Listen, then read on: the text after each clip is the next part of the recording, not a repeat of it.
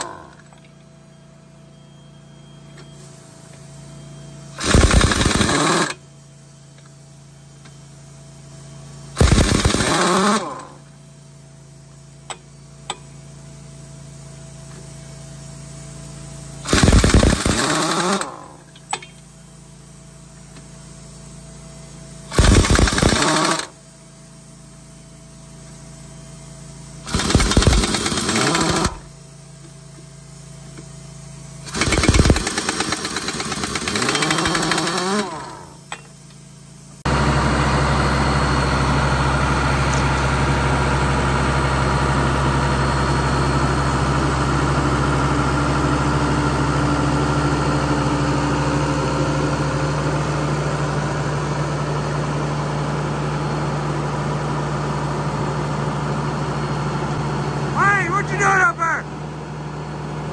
I'm trying to figure it out. I'm playing. Guys, Wayne is an amateur. This is first time to ever be on a loader. But look what we got set up for the sawmill, y'all. A friend of mine blessed me with this loader. Made me an awesome deal. Could not pass up. We got something to unload logs off trucks now. Now we just gotta learn how to run it. Well, Wayne does. I know how to run it.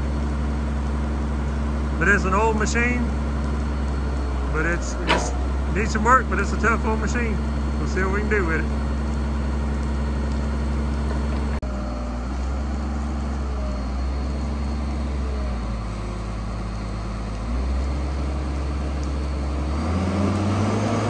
About maxed out on length right there.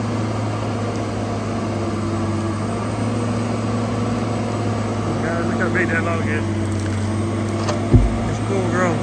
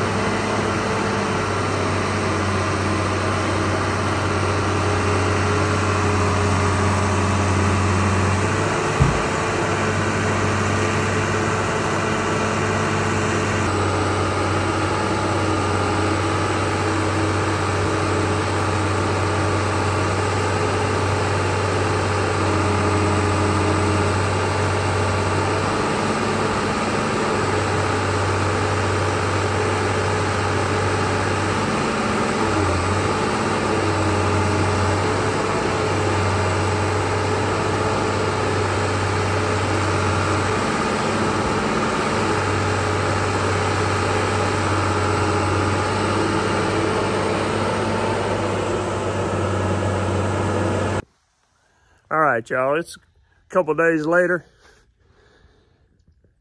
I got a lot of people asking me, why do I want that big loader?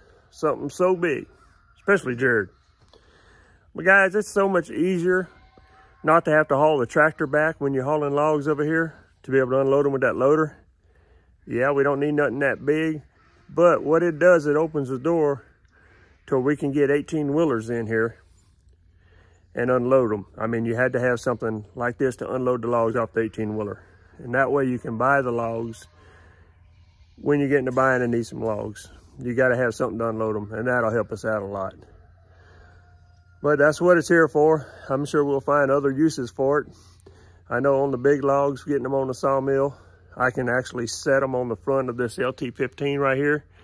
I can set them on the log deck from where it's at. That's why we kind of put it where it's at. It actually needs to be moved over closer to it, just probably a couple feet, because when you come between there and on the other side, when you pass between the house, the actual trailer, and the loader, you've barely got enough room to pass on through there with the 16-foot 6x6. And I mean, it's a little tight coming through there. So we might try to figure out a way to move it over, which is not easy.